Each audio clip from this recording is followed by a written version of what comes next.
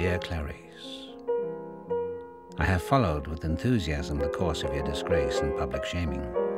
My own never bothered me, except for the inconvenience of being incarcerated. But you may lack perspective. In our discussions down in the dungeon, it was apparent to me that your father, the dead night watchman, figures largely in your value system. I think your success in putting an end to James Gumb's career as a couturier pleased you most because you could imagine your father being pleased. But now, alas, you're in bad odor with the FBI. Do you imagine your daddy being shamed by your disgrace? Do you see him in his plain pine box crushed by your failure, the sorry, petty end of a promising career? What is worst about this humiliation, Clarice? Is it how your failure will reflect on your mommy and daddy?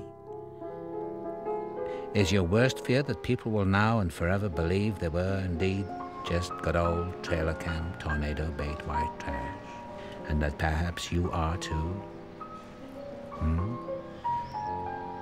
By the way, I couldn't help noticing on the FBI's rather dull public website that I have been hoisted from the Bureau's archives of the common criminal and elevated to the more prestigious 10 most wanted list.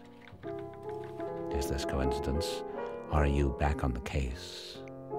If so, goody goody, because I need some action, Clarice. I need to come out of retirement and return to public life. I imagine you sitting in a dark basement room, bent over papers and computer screens. Is that accurate? Please tell me, truly, Special Agent Starling. Regards, your old pal, Hannibal Lecter, MD.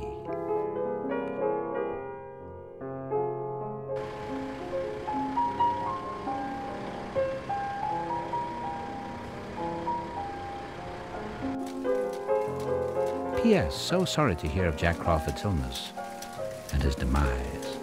I considered wiring a nice spray of crimson roses in condolence, but knew they would more likely arrive as canary daffodils.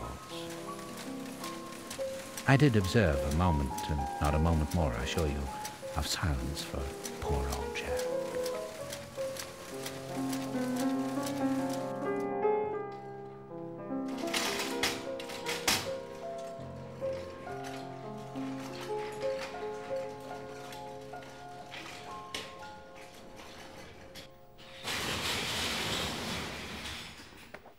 Hey, thanks. How's it going? Any leads? Yeah, they're all leads. I just don't lead to him.